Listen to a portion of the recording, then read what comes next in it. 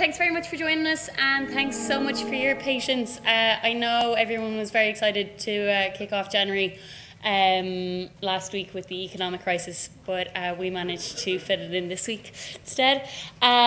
This is the last in the series of a really great project that we ran as part of In Case of Emergency, this exhibition. And tonight we're looking at the financial crisis, which has been a regular feature since the Industrial Revolution.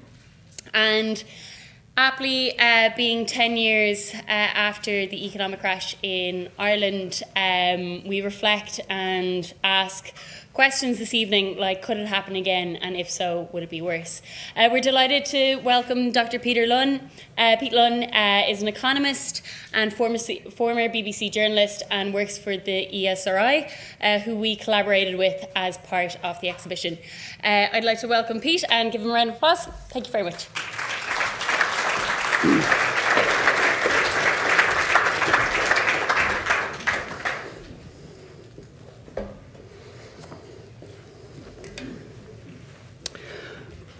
Good evening, everybody. First of all, an apology.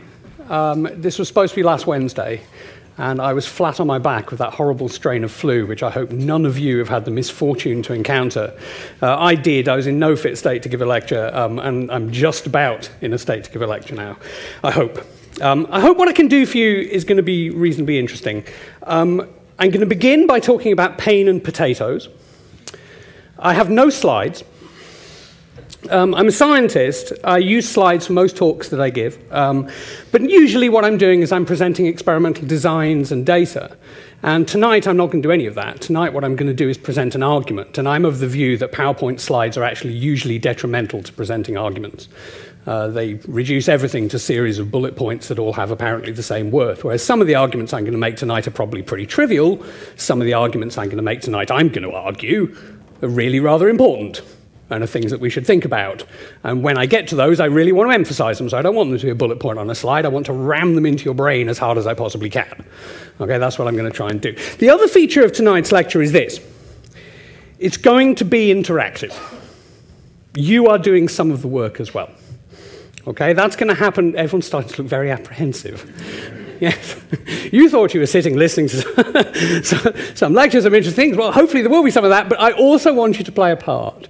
We're going to do some experiments where I want you to shout out some things. I want to have some shows of hands.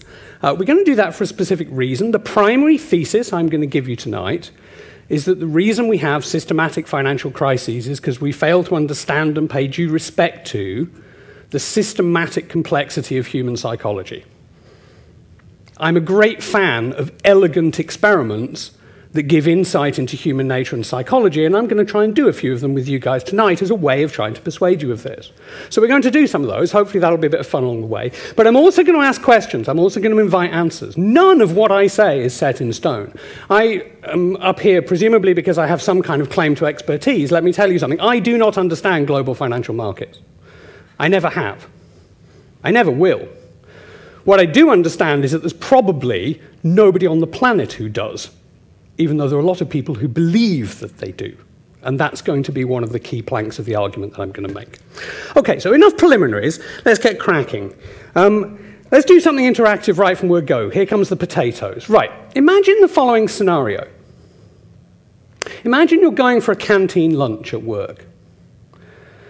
Okay, and you're buying a baked potato. And you arrive at the till, and as you arrive at the till, you realize that you haven't been charged for the 2 little packets of butter that are hidden behind the baked potato. Okay? You realize the cashier hasn't noticed the 2 little packets of butter, 15 cents each for the packets of butter. Now, you decide not to say anything. Marks out of 10 for bad behavior, please, where 0 is nothing at all and 10 is very, very bad behavior indeed. How many marks out of 10 for bad behavior? 1, 3. This is good interaction. Again, good shout-outs here. Anyone going to go higher? The highest I've got so far is a 3. 5. 7. Who's the 7? Where have I got? 7 over. You think that's pretty bad behavior right there? Yeah. You're not alone. One of the things that's really interesting about this experiment is actually the variety of answers you get. You get a really strong spectrum. Okay, the point of this experiment is not the absolute number that you give. The point of this experiment is the following. Supposing instead you go for your lunch in a canteen and you come with your tray up to the cashier, and as you're going up to the cashier, you just push the butters behind the baked potato in the hope you don't get charged for them. And sure enough, you don't. Now, marks out of 10 for bad behavior, please. I got a 1, I got a 9. Okay? More numbers. 5, 7, 10. Okay, I think I can... Did I get a 10? Whoa. Okay. It's pretty clear that for the large majority of people, the second scenario gets a higher number than the first. How many people in the room think the two behaviors are equally good or bad? That there's no difference between them? I've got 3 up there. I've got another one there. Right, you may or may not know this. I've got 6 in total now, and that would be fairly typical, actually. Somewhere around 10 to 15% of the population, though they may not know it, are consequentialist philosophers. Right? And that includes you 6 or 7 people. What that means is that, as far as you're concerned, what matters is the outcome. I mean, in both cases, you have made a decision, and that decision has determined whether you did or didn't get charged for the butter. And if all we care about is your agency in the world and the outcomes, then those behaviors are equally bad. And somewhere around 10 to 15% of the population, typically if you do experiments like this, think that those two scenarios are the same. And consequentialist philosophers will argue that they are. There is no right or wrong answer to this question, or at least somewhere in the region of 150 years of philosophy has not yet got us a right or wrong answer, because the consequentialists still argue with the non-consequentialists, and what I've given you is a kind of Irishized, everyday version involving a potato of a famous problem called the trolley problem in philosophy. The reason it's interesting to me, as a behavioural economist who experiments on people, is that typically the overwhelming majority of people see a difference between the two things. That when the same harm is caused by inaction, it is less wrong, less worrying, than when the harm is caused by an action that involves an action and an intention. And the large majority of people believe that. Believe it or not, I think that rather elegant little demonstration of that little experiment actually helps us understand causes of the financial crisis. And I'm going to come back to that later, and we're going to do more experiments that I also am going to argue tell us important psychological phenomena that are related to the financial crisis. So that gives you a flavour of what's to come. I have a question for you. Why do we experience pain? Why do human beings and animals suffer pain?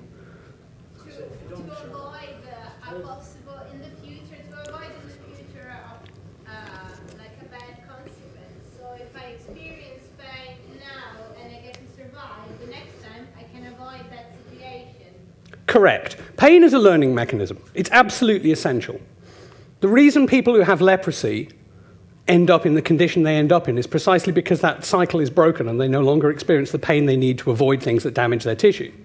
Pain is an absolutely vital part of human and animal evolution. It's a learning mechanism. You experience pain. What that pain does is it teaches you what to avoid in the future. Right. Since the Industrial Revolution, there have been regular financial crises. Many of them have caused large amounts of pain. Right? The financial crisis that we had, the recession we had in this country that began almost 10 years ago, was actually the biggest recession in any developed country by most measures since the 1930s. It caused an enormous amount of pain to an enormous amount of people. You can see that in the data. Right? And many, many financial and economic crises throughout history have caused pain. And yet, unlike the pain we experience when we learn as little children not to go near things that are hot because they burn us, it seems that we are unable to learn what it is that causes this financial and economic pain, because repeatedly, over and over again, we incur it, as we did this time. So it strikes me that maybe the reason for this is because, unlike the little child who touches the hot plate, we don't know what's caused the pain. We can't avoid it because we don't know the cause. Now, I'm a scientist. I like to do empirics. So let's do some empirics. I'm going to guess that I've got an audience here that is substantially of above average intelligence and substantially of above average educational attainment. How many people in the room have a degree? I think that's almost everyone. Right. Okay. So let's put it to the test. What caused the financial crisis in Ireland? Greed. Corruption. Sorry, we got a little bit. Someone said credit. Expand. Who said credit? Someone said credit. Up there. What do you mean? Too much money being given to too many people. Too much money being given to too many people. Yeah. False trust. Give me that again. False trust. What do you mean? Trust in the institutions that we're supposed to be. Okay, false trust, greed, credit. Give me other causes. Lack of regulation. Lack of regulation. I think that's extremely important and really, really good. Credit clearly is extremely important and really, really good. There was a massive credit bubble. Ireland had one of the biggest credit bubbles any developed country's ever had. There's one at the back there. Failure of folk memory. You're anticipating what's coming later very well. Yes, I absolutely agree. I think failure to learn lessons from history was an extremely important part of the crisis. Other causes. Politics. What was the first one? Sorry. Herd behavior. You're also anticipating things that are coming. Yes, absolutely. Herd behavior. People copying each other. And I assume what you're referring to, I mean, quite often we copy each other very sensibly. If we see other people making decisions, often they're making good decisions, and if they know more than us, we should copy them. But often, herd behavior or copying other people can propagate mistakes. So if people happen to believe that a two-bedroom apartment is worth, say, 450,000 euros on the Malahide Road, then maybe we'll all start to think that, and that mistake gets propagated. Politics was an interesting one. What do you mean? Well, I think there was a political climate where, say, a regulator who spoke out and spoke the truth would be shot. There wasn't a climate, an acceptable climate for somebody to speak out of their job and say, this is madness. Okay. Okay. Right. So this is very interesting. Go back to my potato experiment. Right. One of the things my potato experiment tells you is that being a whistleblower or raising a red flag is a really difficult thing to do. Right. If you take an action that tries to change something and you get it wrong, you will be judged much more harshly than if you commit an inaction that has similar consequences. That's what the potato experiment tells you. And it's one of the things, and that's why it's got a deep psychological insight, it's one of the things that tells you about people speaking out. It definitely was true, and I think we know it was true, that there were people who had concerns and didn't voice them. It was certainly true in my institution, the SRI. I was in the SRI at the time of the crisis. There were people who afterwards wished they had spoken up more, wished they had expressed concerns and doubts more. And I think there are a lot of those people, and it's difficult to speak up because you will be judged for that action differently than if you don't speak up, even if it produces the same consequences. That's the potato experiment. It's a very good point. Other causes of the crisis? There was also a history of people who had spoken out in the financial industry ended up very bad if you look back. I agree with that too, yeah. Folk memory there as well. I agree with that too. Absolutely right, yeah. No consequences of risk taking, so there's only upside for certain members of the financial sector. If they didn't. Yes, poor incentives in the financial sector is a really, really good answer, yes. I think we all have quite a responsibility because we kept voting for the party to continue as well. Right, and that's really interesting, isn't it? Because that kind of rubs against some of the other stuff. I mean, when people talk about greed and politics and certain, people who are taking risks and so on, quite often what's happening there is we're apportioning a degree of blame to a subset of society that's behaved in an extreme way. But the point you've just made is not about a subset of society behaving in an extreme way. It's actually about mainstream society taking a decision. Collectively, possibly, or as a group of individuals, possibly, but either way, you're pointing a degree of blame at a much broader swathe of society by isolating that cause, and I agree with you. Yeah? Any personal interest? Personal interest. Yeah, like, for example, somebody won the crisis because can get richer, can get advantage of the crisis. Okay, That's a very interesting point. I know of very, very few, if any, people who became richer as a result of the financial crisis in Ireland, but there were definitely some in America. There were definitely some people who bet against the market and made an absolute damn fortune. But the international crisis had a different cause. Interestingly, no one's mentioned the international crisis yet as being a part cause for here, which clearly to some extent it was, although there was trouble brewing here anyway, I think. Yes, there's one at the back. More causes. Right, so the causes of the international crisis had knock-on effects. So here, I mean, the timing of the bubble bursting here is probably not a coincidence. Yeah, I think that's right. Although the crisis internationally had substantially separate causes, the one you've isolated is a good one. Yeah? The change from a manufacturing industry base to service. Yeah, I knew some stuff would come up that was controversial. I don't know whether that was a cause or not. I know the argument, and I can see why it might have some force. Other causes? There was kind of an understanding, I suppose, the herding that, because Ireland came from the so-called low base in terms of credit expansion and development, that, this time was different, like Ireland was different to other countries, even though our credit expansion was going off all the charts. That is a really, really good point. You hardly hear the expression the Irish model anymore, but there was genuinely an international view among politicians and economists that Ireland was operating a different economic model that other people should copy. Absolutely right, and it turned out to be, shall we say, a little mythical. Yeah. There was an underlying ideology of markets being self-correcting systems. Good. Good. Yes, there was. And the people who've looked into the crisis have identified that's a potential cause. The optimistic economists were always predicting economic growth. John Fitzgerald has regretted not being more too optimistic and encouraging people to spend. Yes, I agree. There's another one at the back. Yeah, the other thing was an unintended consequence of failure to structure the euro properly. I'm extremely impressed. I absolutely agree with that. I think that's absolutely right. The euro was a cause of the crisis. Part of the reason the euro was a cause of the crisis, because the way it's set up, meant that we ended up with interest rates that were entirely inappropriate for the growth that we had, and it fueled the credit bubble, and I absolutely agree with you. We're doing extremely well here. This is not necessarily going to help my thesis, but it might. Let's see how we go. Yeah? Wasn't there a fear amongst people that if they didn't buy now, it would be more expensive later, so get on the bandwagon, not the bandwagon, but simply the expediency buy now? Yes, there absolutely was. And it took real nerve to stay out of it. The longer that bubble went on, the bigger that bubble got, the more social pressure there was to do what everyone else was doing and to join that herd, the tougher it became to stay out of it. Was there also that same fear that within the banking industry, certainly in America, they wouldn't stay out, they had to compete with their to generate the same profit? Yes. Yes, absolutely. I agree. We're doing extremely well. I think we've probably isolated some in the region of 10 or 12 causes. We're still going, yes. Post-colonial need to own property. Post-colonial need to own property. So I come across this all the time. You will have picked up by now from my accent I'm English, right? And there is a view. I've been here a long time. I've been here since 2002, so I've got to the point now where some of my English friends think I sound like an Irish person, but no Irish person would ever think I sound like an Irish person, right?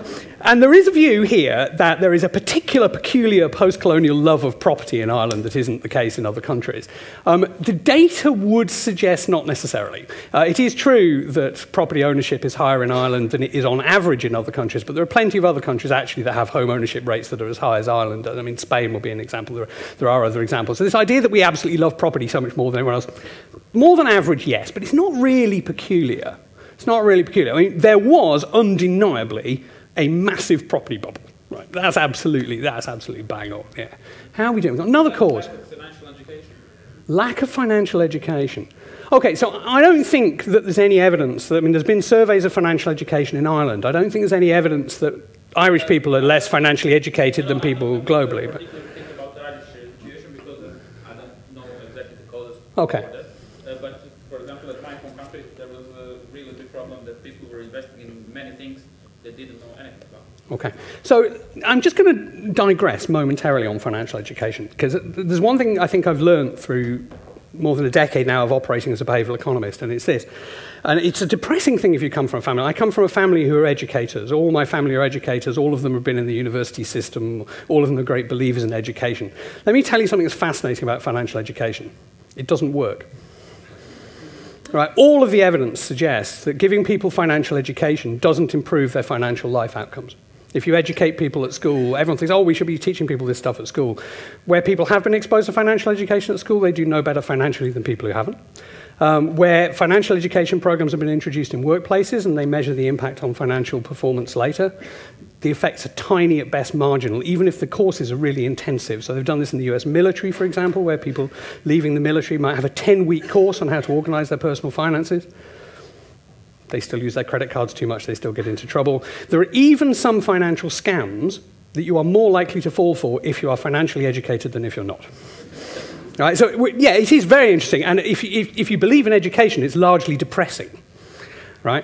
But it tells you an awful lot about how finance works.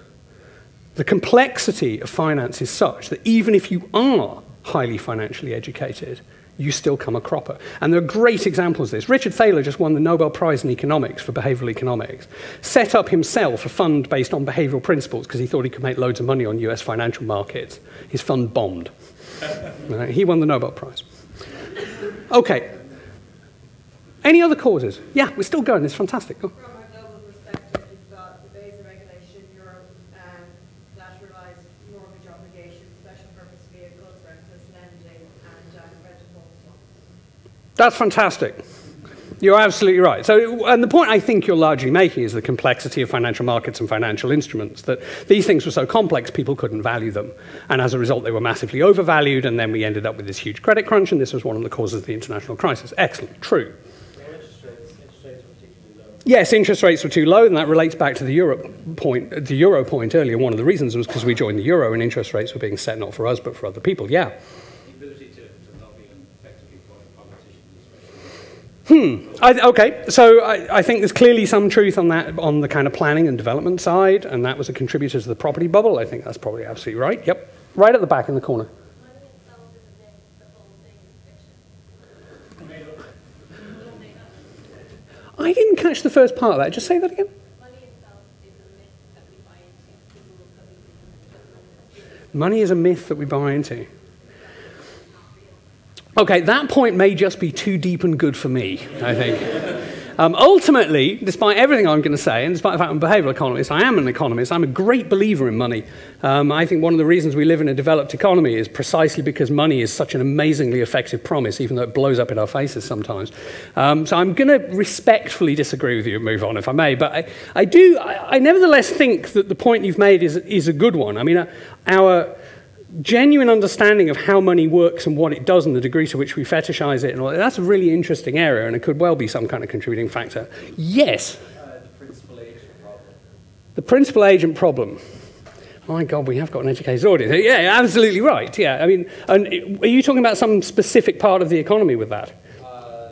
Well, it could be applied to pretty much anything. It could be applied to politicians because they're essentially trying to get votes in the next election, so it makes sense to cut taxes, even though if you're following a Keynesian model, you should actually raise taxes when growth is so high. And then even going to like rewarding bankers for bonuses, different things like that, as in buying a corporate jet to be used to go from say Dublin to Okay. Dublin, and it doesn't benefit the shareholders at all. Right.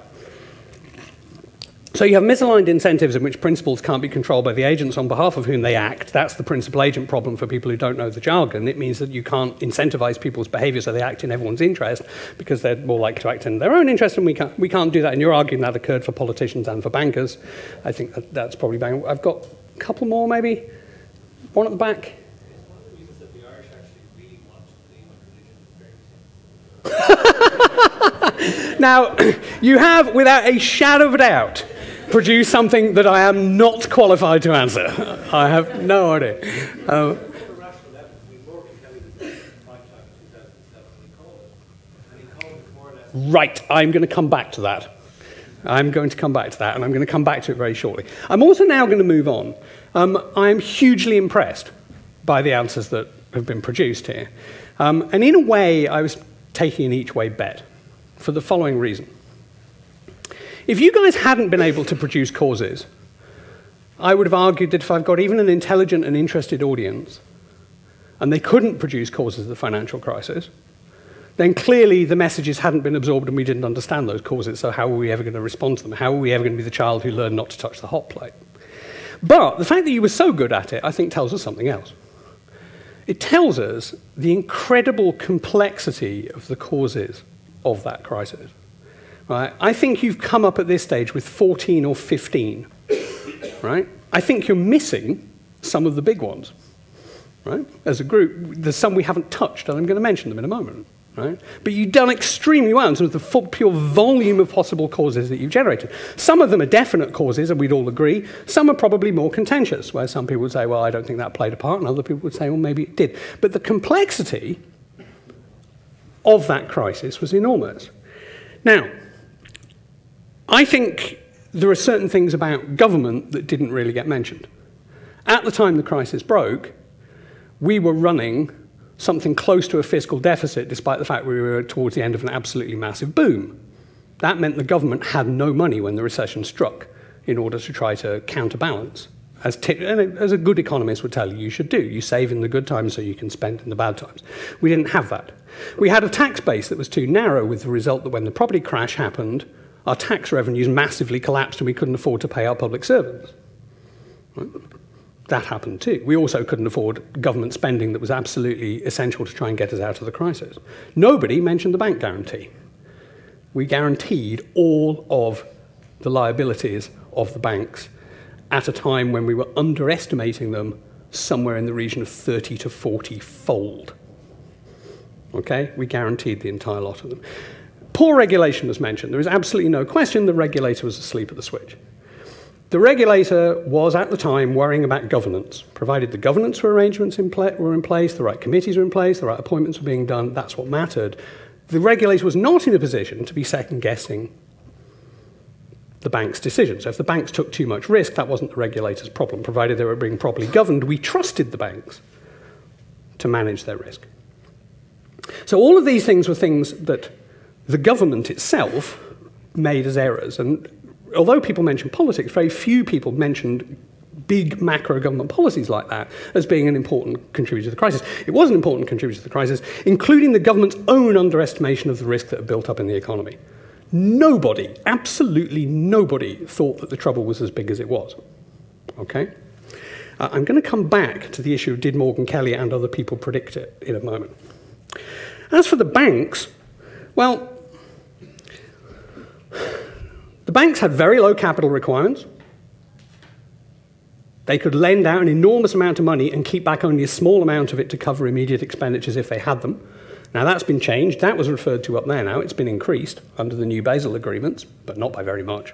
So the banks didn't have to be massively well capitalized. Incentives were mentioned, that's correct. They faced incentives that were not good, particularly people who were selling financial products like mortgages. They were being rewarded for how many they sold, not for whether they sold them to people who could pay it back.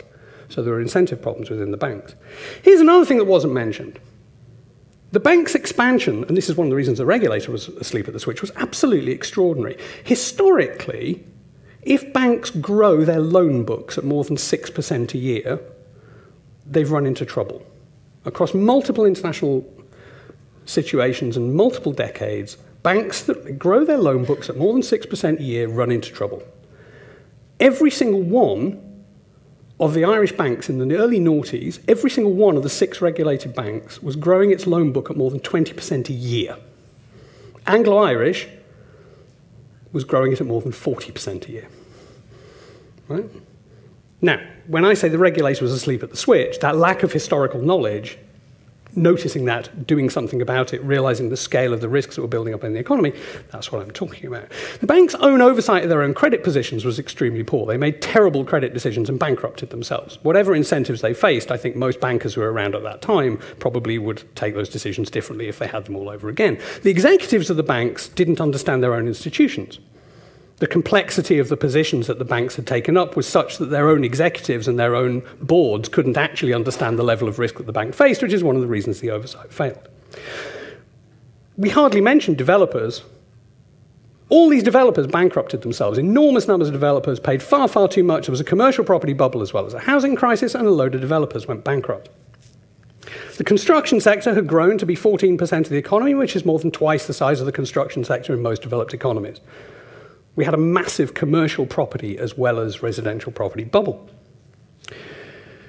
We also had some things that we discovered afterwards to be very important. Asset concentration. Wealthy Irish people disproportionately were invested in Irish property. So when the bubble burst and when everything went tits up, wealthy Irish people lost enormous amounts of money because they weren't properly diversified. Their investments were concentrated in the very assets that then went down the tubes. Right? So there was poor investment strategies. And unfortunately, for all of us, unless you are one of these wealthy people, the truth of the matter is how well we get on and how safe our jobs are depend on the sensible or unsensible behaviour of the wealthy people within our society. And if the wealthy people within our society make poor financial decisions and invest their money poorly so that all that money gets wasted away, we all suffer the consequences. And we did. I think we got the international causes. I think there's something else. Somebody mentioned ideology, and I think it's a really good point. I'm an economist. I think it's absolutely undeniable that the prevailing wisdom that markets work, if left alone, contributed to the crisis. And indeed, the official reports concede that.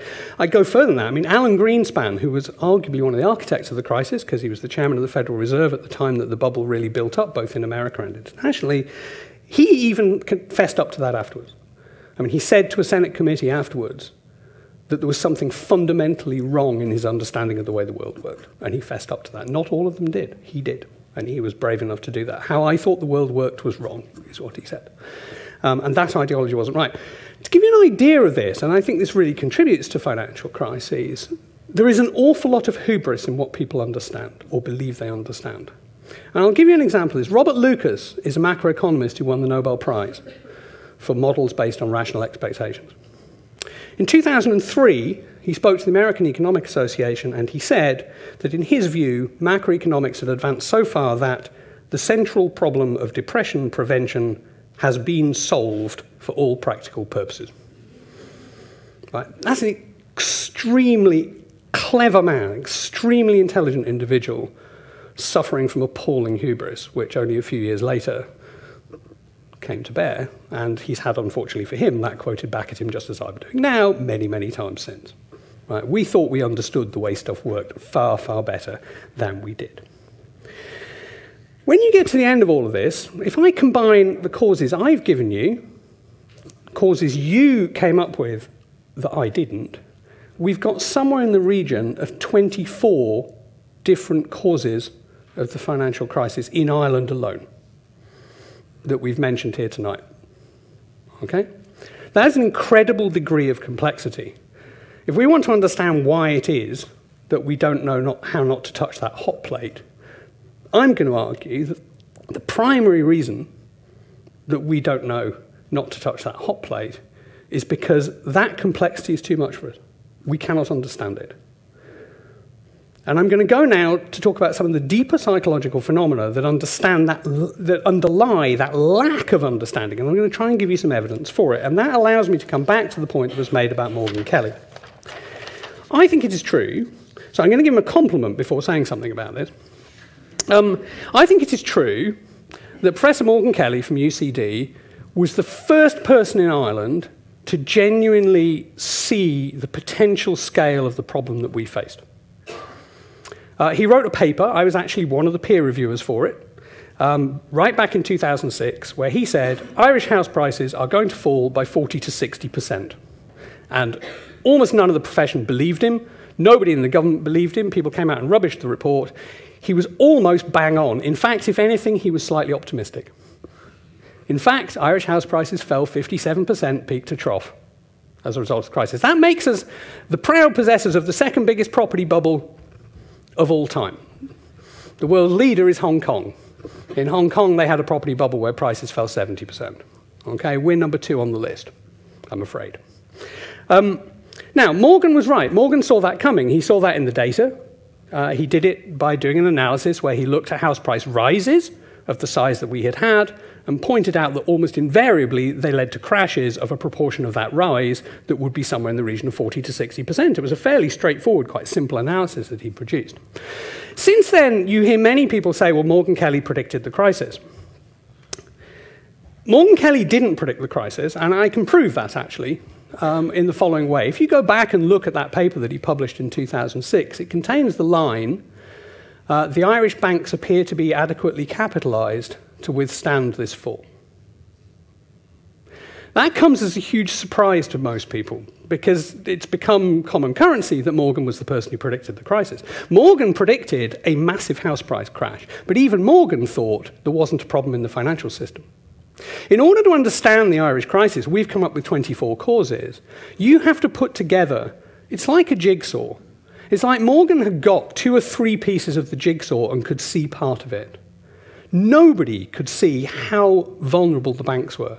If you look back at what was written at the time, nobody anywhere that I can find, and I've gone and looked, nobody wrote at the time that the Irish banking sector was as vulnerable as it turned out to be. And indeed, even when we realized that the banks were bust and that we were really, really deeply in it, even then, our estimates massively lowballed the extent of losses and continued to do so for 3 or 4 years.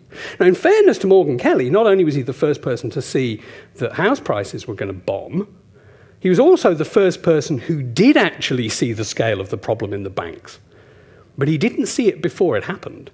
He was just the first person to start to really assess how big it was, because he'd become, by that stage, I think, extremely interested. He's a very good economist and very skeptical of what officialdom was telling him, so he went looking for his own data, and the numbers started to go up, up, up, up, up.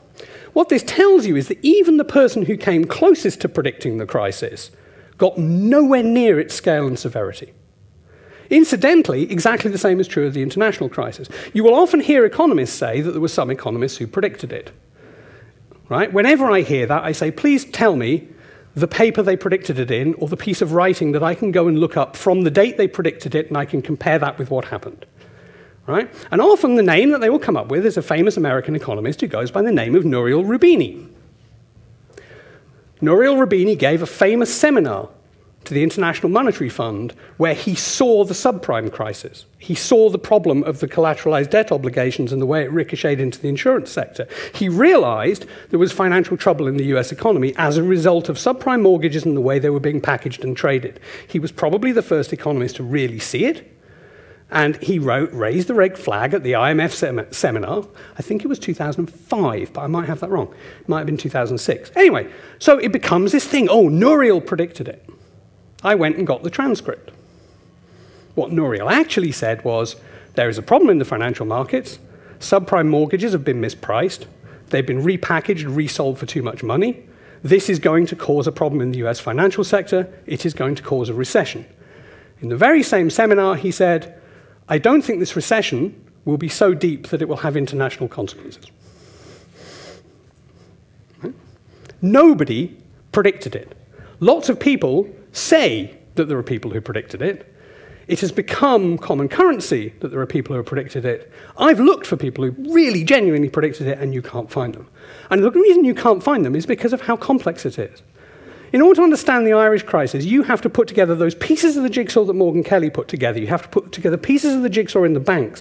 You then have to add in the pieces of the jigsaw. I gave you 5 aspects of government policy that also contributed to their inability to respond when actually the crisis hit. Unless you put all of those pieces together, you get nowhere near realizing the severity of what actually happened.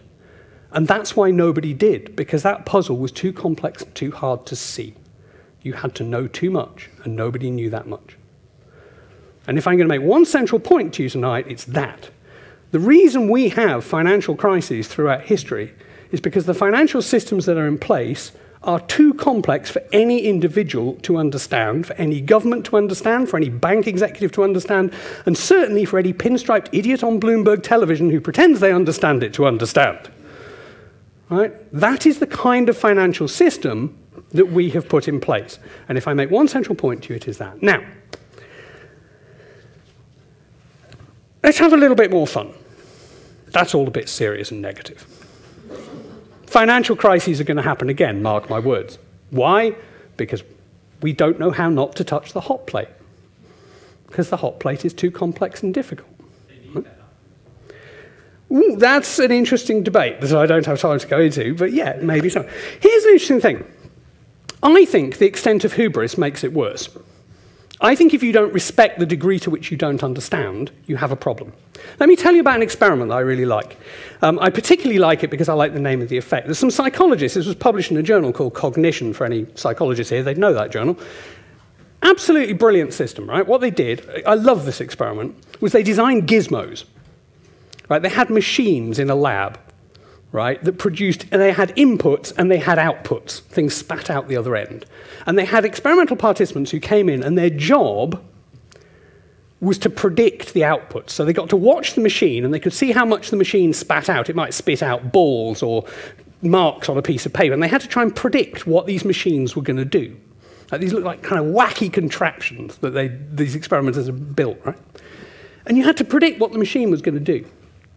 And what they did was they had people making predictions, but they also measured how confident people were in their predictions. In other words, they measured how well people thought they could understand the machine they were looking at from watching its behavior. And here's what they found. What they found was that routinely, people overestimated their ability to predict the behavior of the machine. Right? So they kept seeing it, they kept thinking they knew what it was going to do next when actually they didn't. Right? Some of these machines, their behavior actually was completely random. You couldn't predict it, but people thought they were predicting it. Right? But here's the really interesting thing. Some machines, people thought they could predict better than others. And the machines they thought they could predict better than others were actually the ones that were most complex and had most visible moving parts. Right? In other words, the more you could talk about it, the more you could say, oh, look, this bit connects to that bit, and I can see that this goes over here, and that, the more you had to say about it, the more you thought you understood it. Now, I get in trouble if I say too much about my colleagues who work in macroeconomics. Right? There's an awful lot you can talk about in macroeconomics. And the expression that I love that these researchers came up with for this problem is called the illusion of explanatory depth. The more there is to talk about, the more you can see, the more that's visible, the more you think you understand something that you don't. And there are a very large number of people who will tell you they are experts in things like financial markets and international economics and macroeconomics who believe they understand those systems far, far better than they do. And we can take people into the lab and experimentally show you why they have a degree of overconfidence. Because they can talk about all these different little bits of components, and they can be very, very expert and knowledgeable in them. And what that means is they believe they can predict the behavior of those systems better than, in fact, they can. You don't have to take my word for that. There's empirical evidence for it. There's empirical evidence that there are a group of ordinary people who don't have any expertise in economics who actually produce better economic forecasts than economic forecasters do, who have that expertise. Right? They can do it just based on information they get on the internet. In psychology, these people are called super forecasters. And it appears that what they have is just very, very good judgment. And they're very open-minded. They're really willing to change their minds. And over a period of years, they can actually outperform economic forecasters. They're just ordinary people who just have very, very good judgment and are very willing to update their opinions in response to new evidence. Right? We cannot forecast complex economic and financial systems. And that's why we keep getting these kind of crises. Okay, let's do another experiment. If you know this experiment, and you might, please don't shout out the answer. There's probably a few people in the room who do. Imagine in front of you, I've given you 4 cards.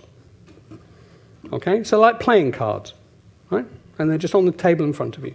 One of them has an A on it, one of them has a B on it, one of them has a 4 on it, and one of them has a 7 on it. Okay, you've got 4 cards, A, B, 4, 7. And you're being asked to test a rule. The rule you're being asked to test is the following. If there is a vowel on one side, there is an even number on the other side. Okay, so you've got 4 cards, A, B, 4, 7. The rule is, if there is a vowel on one side, there is an even number on the other side. My question to you is, to test that rule, which cards do you turn over?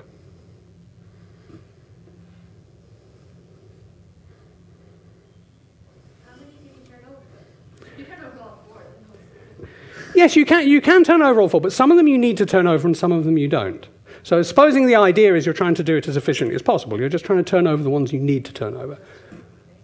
Just A, I've got as an answer. 1 letter and 1 number. 1 letter and 1 number, just A. Does anyone else want to have a go? B and 7. B and 7. 4. How many people think you've got to turn the A over? Let's have a show of hands. How many people think you have to turn the A over? Oh, people are getting too shy here. My interaction is gone. How many people think you have to turn the B over? The 4? 4, the 7? Okay, I'm going to make the claim that the A and the 4 were the most popular. That's the answer that you normally get. What people normally tell you that you've got to turn over is the A and the 4. The A is completely correct. You do have to turn over the A. If there's a vowel on one side, there's an even number on the other. If you turn over the A and there's an odd number on the other side, the rule is wrong. So turning over the A tests the rule. But the problem is, and I say the problem, the finding is, this is a classic experiment that was done by a guy called Peter Wazen in the 1960s. What people typically do is they turn over the A and the 4. Somewhere around 70–80% of people will turn over the A and the 4, including people who have mathematics PhDs. The mistake is turning over the 4. You don't need to turn over the 4. If you think about it, it doesn't actually matter what's on the other side of the 4. Right? I mean, if what's on the other side of the 4 is a vowel or a consonant, it doesn't violate the rule. The rule is if there's a vowel on one side, there's an even number on the other side.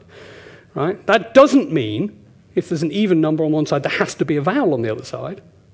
Right? But people typically turn the 4 over. And the reason is what's called confirmation bias.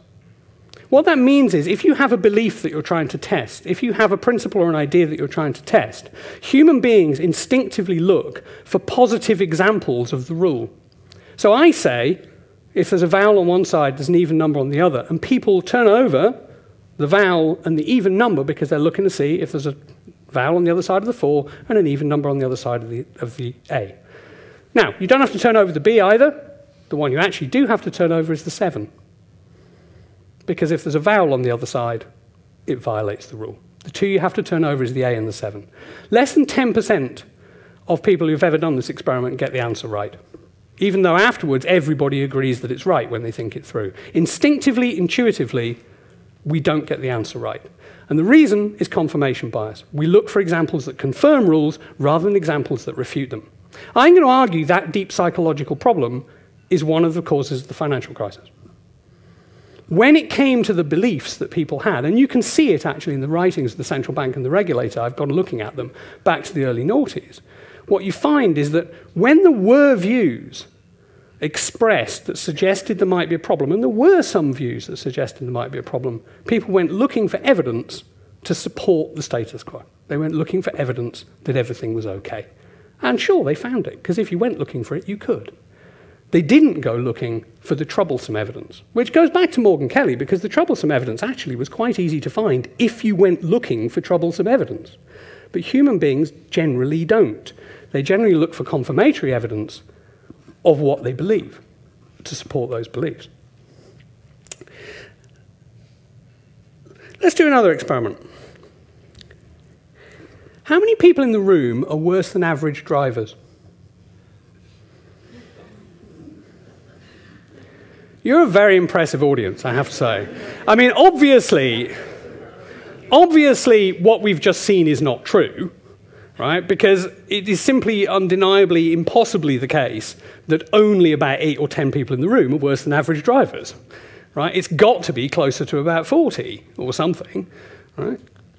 If you do this, generally speaking, the overwhelming majority of the population believe they're better than average drivers. 97% of the population think they have a better than average sense of humor. Human beings, 80% of them, are systematically over-optimistic. We believe we're going to get better exam results than we do. We believe we're going to earn more money than we do. We believe our probability of catching chronic or unpleasant diseases is lower than it is. We believe that our relationships are going to be more successful than they turn out to be. We believe we are less likely to get divorced than we are. Systematically, about 80% of human beings are over-optimistic. That was the cause of the financial crisis. People who paid large amounts of money and took a bet on being able to repay those mortgages were betting on their future income, betting on their future health status, and betting on their future relationship status. Very many of them were wrong. Human beings are systematically over-optimistic. Overly optimistic, it's one of the reasons why they stretch themselves too much financially on a routine basis, because they think they're going to end up being able to pay back more and have a more stable life and a more healthy life than actually they are. Right?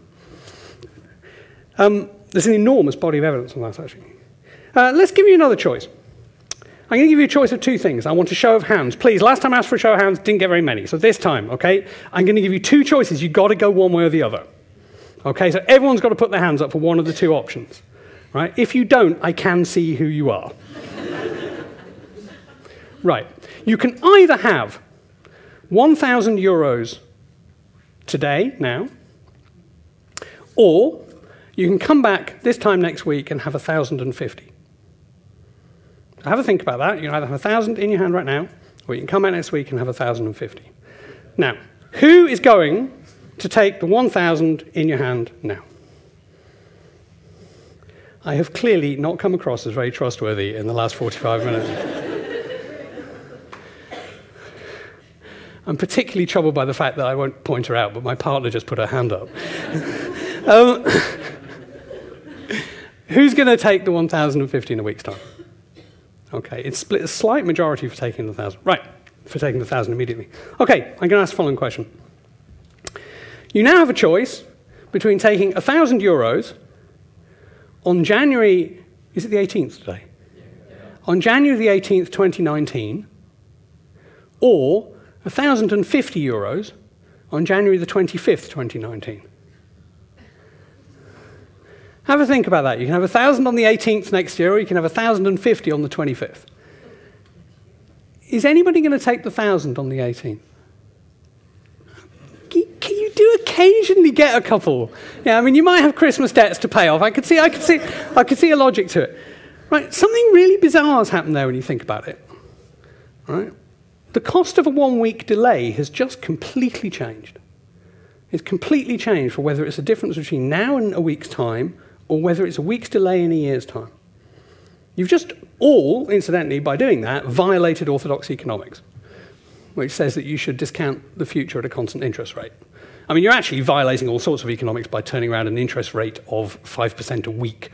You can't get 5%. You can't get 5% a year at the moment anywhere in Ireland, but we'll draw a veil over that. But what that experiment shows, and it's been shown in multiple contexts, you can do it over days, you can do it over years, you can do it over decades, is that people price immediate time differently to how they price the equivalent amount of time in the future. It's a very strong human instinct, and animals have it too. That's the cause of the financial crisis. Why? Because people weight immediate rewards more than they weight the potential pains and costs that come down the road. They discount the future steeply. Right? If you want to understand why it is that people routinely financially overstretch themselves, they are overly optimistic. They value the immediate more than they value the future. Even perfectly reasonable, rational people, we almost all do it. Right? We'll take those immediate rewards and we'll value them more highly.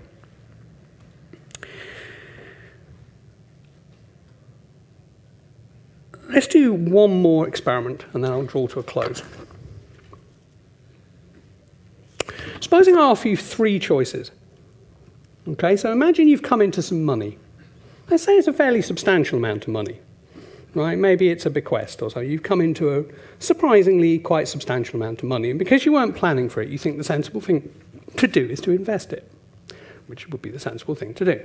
I'm going to give you 3 investment options. You can go for A, B, or C. Okay?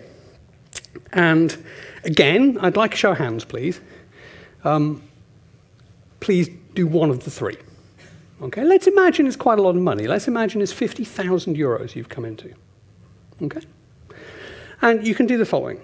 Option A, you can invest that money in the shares of a basket of the 20 most successful Irish companies from the last 10 years. That's option A. So you put your 50,000 into shares of the 20 best performing Irish companies of the last 20 years. Okay? And you invest it. Option B, you can invest your money in the 20 best performing companies in the last 10 years in the European Union. Right? That means you've got to invest some of it in London, some of it in Frankfurt, some of it in Dublin, some of it wherever. But wherever you've got the best performing companies in Europe, we're going to invest in 20 of those instead. That's option B. Option C, you're going to invest in 5 of the best performing United States companies, 5 of the best performing European companies, 5 of the best performing Asian companies, and 5 of the best performing Australasian companies. Let's assume that because actually these days you can do that for almost exactly the same price as you can invest in your own domestic companies. So you can invest in 5 companies in each of 4 different continents. That's option C. So have a bit of think about it. You've come into this money and I want to know how you're going to invest it. Okay, who is going to invest in option A?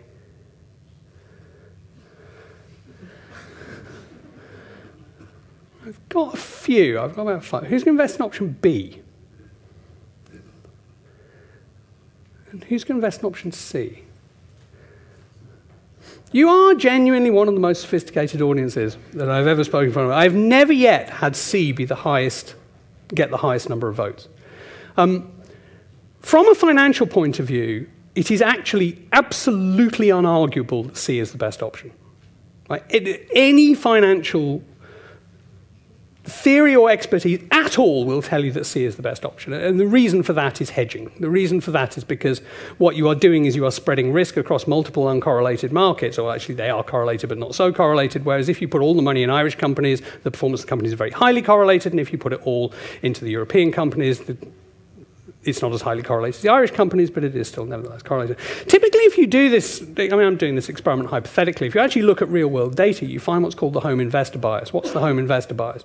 The home investor bias is that people are far more willing to take risks with stuff they're familiar with and is closer to home. Well, sure. I mean, I guess, given how you've been primed for the previous 45 or 50 minutes or so, investing in the top Irish companies might not appear a sensible thing. Indeed. Now, in the jargon, in my business, this is called ambiguity aversion, that people are much happier taking equivalent risks in areas that they feel more familiar with, where they feel they actually have a better understanding of the risk. You might feel you've got no idea about the performance of Asian companies or Australasian companies, and the fact that you know less about it makes you less willing to take a risk on it. And typically this is what we find, and this is called ambiguity aversion. This is one of the causes of the financial crisis. We were massively disproportionately invested in Ireland, and we were massively disproportionately invested in property. Why? Because that's what's most familiar to people, and that's what they feel like they understand better, even though actually the financial risk involved was massively greater by doing it. I'm going to draw to a close, and what I hope I've done is 2 things. I hope I got a central message across to you that our financial systems, the financial systems that we have made in this world, are so complex that nobody understands them. Nobody understands them. And that that's the reason we keep touching the hot plate, because we don't know it is a hot plate. Right? Now, there are many benefits from this financial operation that we have. We have more rich and developed countries than we have ever had. But there are also huge risks associated with it, and those risks come and they bite us regularly, routinely, and have done so ever since the Industrial Revolution. I'm arguing that they're going to continue to do so. The second thing I hope I've convinced you of is that there are some very deep-seated, underlying psychological phenomena that are highly relevant to the way people make decisions that make us more vulnerable to financial crises and financial problems, in the way that we as individuals make decisions, regardless of how sophisticated and educated we are. We are all vulnerable because of the way as human beings we make decisions, and because there are deep-seated psychological influences there that can be shown through fairly simple, straightforward, elegant experiments and surveys. And we are also vulnerable because we underestimate our own ignorance, because we believe we understand things that we can talk about and see and monitor actually far better than we do. As human beings, we suffer from optimism and we suffer from hubris. I hope I've managed to persuade you of those things. If I have, then what is the punchline?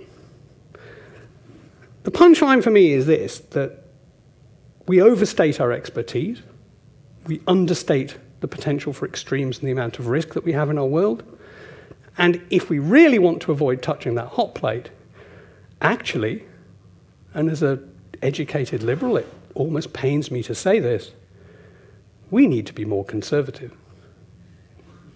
We need to know there are more hot plates there, and we need to respect them. The countries that suffered the least as a result of the global financial crisis are countries like Canada. Canada had one of the most conservative, traditional, unchanged banking regimes of any developed country, and one of the results of that was it withstood the financial crisis, despite being next door to one of the biggest sufferers, the United States, far better than almost all other developed countries. It simply wouldn't allow its banks to innovate and invest and trade to the degree and in the volumes that the other international banks were allowed to invest and innovate and trade in these complex financial securities. It just didn't let them do it. It banned it. It limited it. It said they had to have higher capital requirements. It said they could only invest very small amounts in them. In short, they were conservative.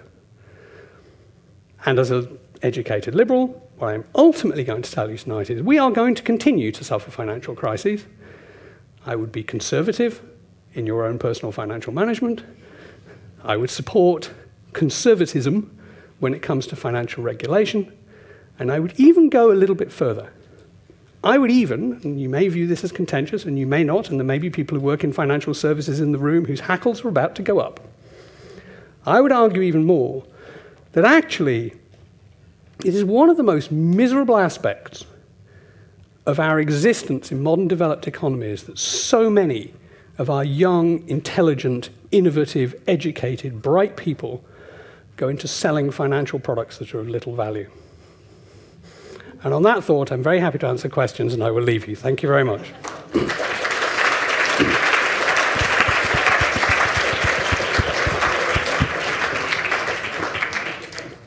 Yeah, we've got a few microphones, so they all their answers. A quick question on valuing the You time value of basically, when you gave the experiment or the option of having €1,000 in 18th of January 2018 versus the 20th. So I'm just wondering if there's an evolutionary reason that people value, the immediate periods more than the, let's say, more so in the future, just from a kind of survival evolutionary perspective, The point you made is an extremely good one. I need to be careful what I say for the following reason. What causes that finding is highly controversial.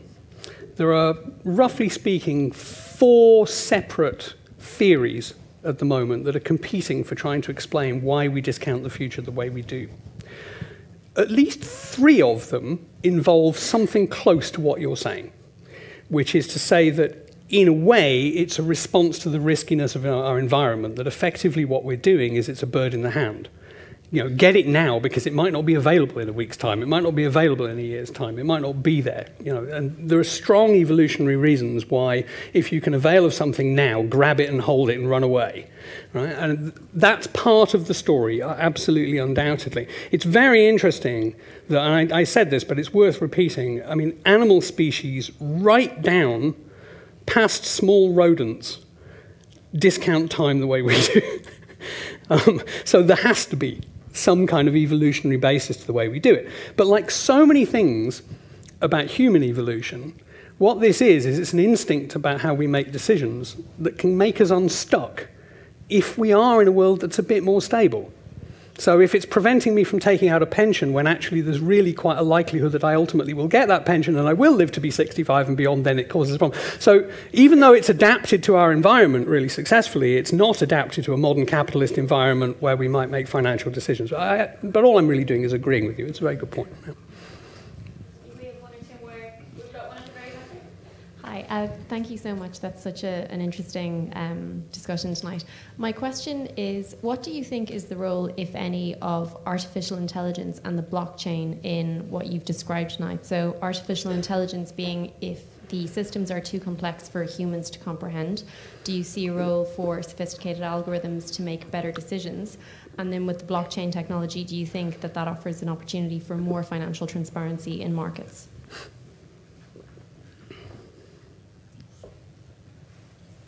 That's a very good question, and I'm going to sit very squarely on the fence. I now devolve more of my own financial decision-making to choice engines than I used to. What I mean by a choice engine is any piece of artificial intelligence that helps me make a decision. So I downloaded an app, I'll recommend it because I thought it was terrific, called Kill Biller. Kill Biller will tell you if you allow it to access your mobile phone records, which tariff in the market in Ireland would be the cheapest one for you to be on. By doing that, I saved myself the best part of 40 quid a month on my mobile bill. Right? That's a choice engine. Now, that piece of software, that algorithm, could do something that I couldn't. I'm a trained economist, but I couldn't have come up with the answer that a little app on my phone came up with. My phone can beat me at chess too, which is a fairly depressing thought, but this tiny little piece of kit can beat me at chess, and it can also choose better mobile packages for me. So I'm a strong advocate of using these kind of price comparison type tools and using algorithms to help you make better decisions, and the jargon for them is choice engines. The reason I'm sitting on the fence, though, is I think these things also get us into terrible trouble. One of the causes of the financial crisis was actually reliance on algorithms and artificial intelligence. So the pricing models and the algorithms that some of the lead financial institutions were using, they had far too much faith in. And they believed that their outputs insulated them against the kind of losses that they ultimately suffered. An algorithm is only as good as the understanding of the person who writes it. Somebody somewhere, if they do all their research and accesses the right data, genuinely can understand the Irish mobile market well enough to find the best tariff for me. I don't think anybody in the United States financial markets had the understanding and the wherewithal to know which of those financial assets was worth what. So if you place too much faith in them, they can get you into terrible trouble, but certainly if it's a problem that somebody somewhere understands and they can encapsulate that understanding in an algorithm, then the algorithm can be useful. Sorry, I am sitting on the fence there, I know. Can I ask another question? That the illusion of explanatory depth is a brilliant moniker for something. Given the truth of that, what, if any, faith can we put in economic forecasts? And how do we know? I mean, with the greatest of respect to your colleagues in the ESRI, how do they respond to your insight about the illusion of explanatory depth? And how can we recognise when they're making a legitimate forecast versus simply replicating the behaviour of bookies at a race meeting? In answer to your question, how do they respond? I can only respond myself that the esteem with which my colleagues have held me and my views has oscillated.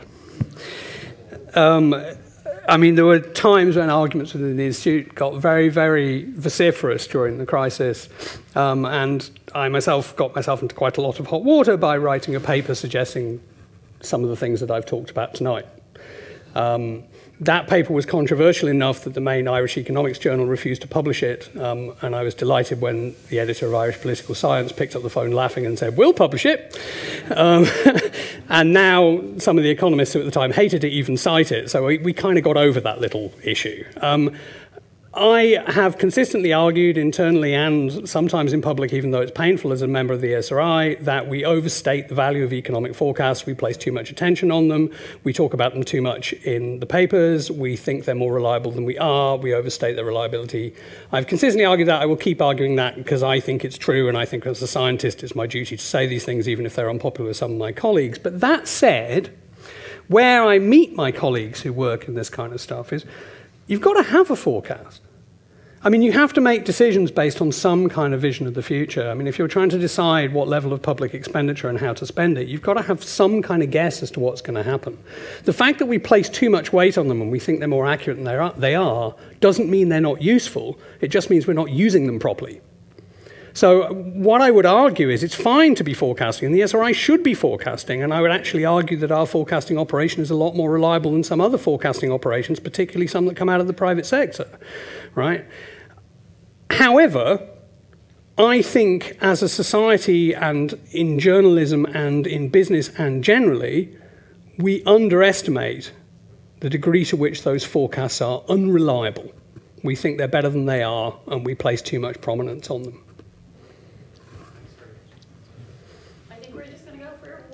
Question, just here. Okay. Could I ask you two things, really? We haven't really touched on morality, I don't think. And it strikes me that as many companies as possible will get away with what they can push. They're pushing the barrier all the time, rather than having a moral culture within the company. And in reality, companies fear public embarrassment, and not just a financial thing, but most companies fear public embarrassment rather than anything else. and that the Joe Duffy show or the likes of these people has far more fear, at least in the short term, than regulators and regulation.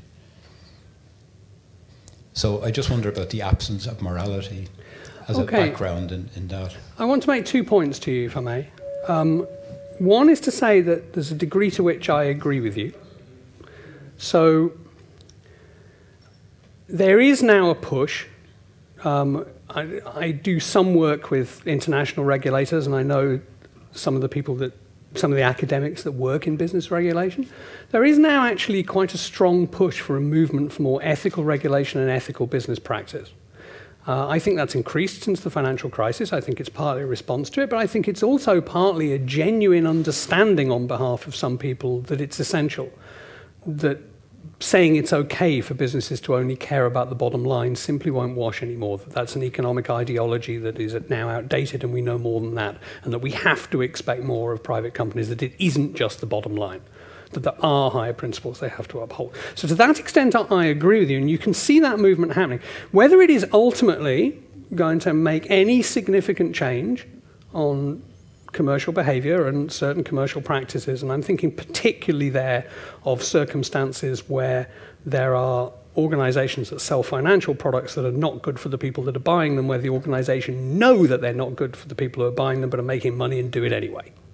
Right? But also it has to be mentioned, the American government recently rolled back a regulation, where advisors were required that would be a priority, that it would be in their best interest. So even at government level, I think they're attacking this type of... Yes, I agree with you. I absolutely agree with you. I think you're right. However, I want to make another point. I quite often, and I'm not suggesting you're saying this, but it's a point I really want to make in response to your question. You quite often, and I've given many talks about the cause of the financial crisis and trying to understand from different people what they think went on and get some kind of understanding. You quite often come across a view that the fundamental cause of the financial crisis was some kind of immoral or unreasonable behavior, some kind of unprofessional or immoral behavior on part of a subset of society, whether it's politicians, whether it's developers, whether it's bankers, whether it's regulators, whatever it happens to be. You quite often come across this idea that the crisis and our woes were caused by the immoral behavior of some subset. Now, I'm not going to deny there was immoral behavior. I mean, you've only got to listen to the Anglo tapes. I mean, it's absolutely horrific, right?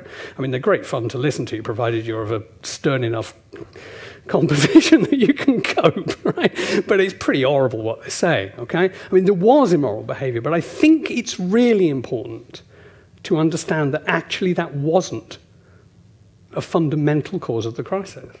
That we're going to have those crises regardless of immoral behavior. Why? Because we take poor decisions in the face of things that we don't understand, so that even people who are trying to behave in a principled and ethical way come a cropper when it comes to finance. So I think, immoral behavior clearly is a contributing factor, and it's an important thing. And I think the point you've made about ethical business practice and ethical business regulation is an extremely important one. But I don't think it's a fundamental cause. I think the fundamental causes are deeper psychologically than that. Well, what I was going to say is we're going to just quickly wrap it, but I think Pete is going to stay around if I can convince him for 5 minutes before he I will. pick up his kids. That clock says 1949. I will stay until it says 2000. Folks, I'd like to thank Pete for joining us this evening and for you guys for staying through the last, I think it's been about 8 weeks of lectures. We've looked at all the factors that could doom humanity and what actions that humans take that could trigger the end of the world. And I think this evening's lecture has been really eye-opening, but as well it has given us 24 reasons. Is it 24? But I think something for those of you who've been to all the lectures or some of them, it's not one thing that's going to cause the world. I think it's a combination. And we just have to forecast it and try and not be too optimistic. Is that right? We're going to wrap it, and we're going to invite everyone who's here this evening to join us for a small reception. For those of you who book tickets in 6s or 4s as part of a bundle, we have a little tote bag for you guys, and Pete is going to be here for another 7 minutes if you want to ask him a question. I'd love to give everyone a round of applause, and Pete. Thank you. I'm just going to leave you to your desk. That's fine. Yeah.